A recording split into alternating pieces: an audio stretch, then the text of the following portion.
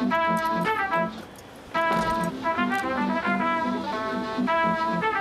day everybody, my name is Gabriella Wong and I'm 34 years old. I'm married with 3 children and I started the business Innovative Gears, a logistics company based in Suva, and we basically help people move their properties and their items from door to door. We relocate office equipment, and we also dispose of rubbish at the rubbish dump. And recently we've gone into various commercial contracts that allow us to haul bigger items. We started in 2017, and during the first year I worked alone with my 2-ton truck. So basically I drive, and I was lifting the smaller interior items for different households, and then by the second year I needed help. So that's when we started reaching out for porters, and my husband joined me in the second year. It came about one day when I was in New Zealand and the semi-trailer comes by, and I was just admiring the big wheels and the fancy lights on the truck. But little did I know that the driver was a lady, and when she got out I was in awe. So when I saw her doing that, I asked, why aren't we doing this back at home? But it didn't click to me then, and when we came back home, my husband thought, would you drive a truck? Because I love driving. And so then we test drove the same truck that we have today, and I've never looked back.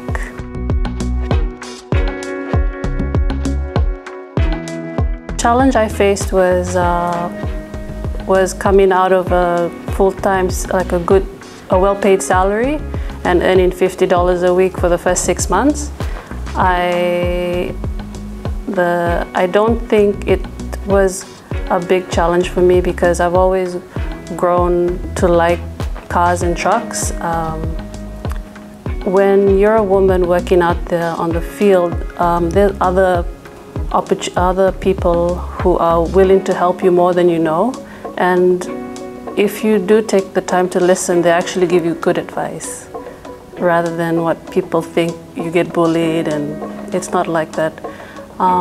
One time I drove into Vinod Patel, and I remember this driver, he couldn't believe that I was sitting behind the wheel. He stopped his truck next to mine and he goes, "Are you driving this truck?" And I was ready to say, "No, I'm just sitting here."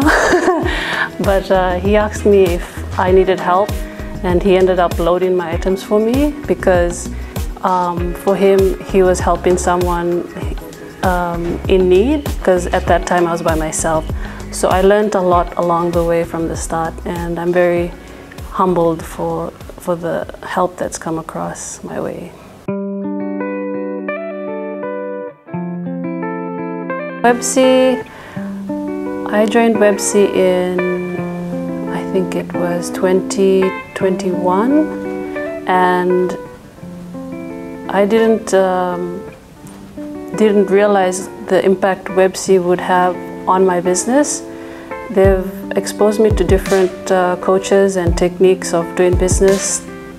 They've helped me reach out for different programs and learn different ways of managing the team that I have, and how to make it fit to what our business is about. Websy also exposed me to community work, and the community outreach is what really touches the soul at the end of the day. So I think Websy is, for me, it's like a tree bearing fruit, and I'm ready to pick at it. Wind Convention has grown from when it started. This year I believe that we will have more international speakers, and it's a bit more vibrant and inclusive. So I don't feel that you'll be walking away bored this year. The Wind Convention is definitely getting better and better each year. When you join the Wind Convention, it's a different experience for each and every one of you out there.